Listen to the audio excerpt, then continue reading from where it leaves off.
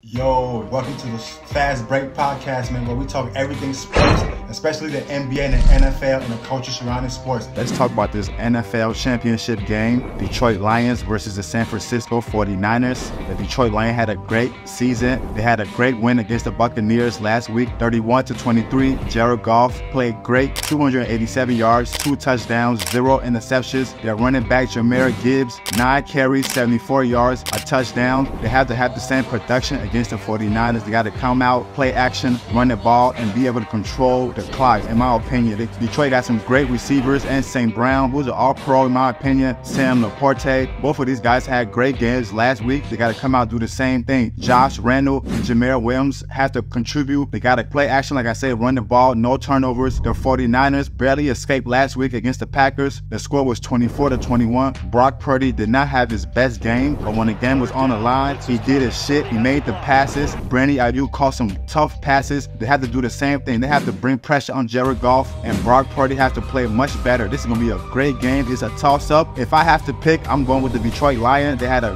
really, really great season, and I think they're going to go to the Super Bowl, but it's going to be a great game. The 49ers have to bring it. The heavy hitters, Christian McCaffrey, George Kittle, Brandon Ayuk, Deebo Samuels, they got to bring their A game or they might go home, but this should be a great game, man. Real talk. Make sure you like, subscribe, and comment. Follow me on my other social media platform.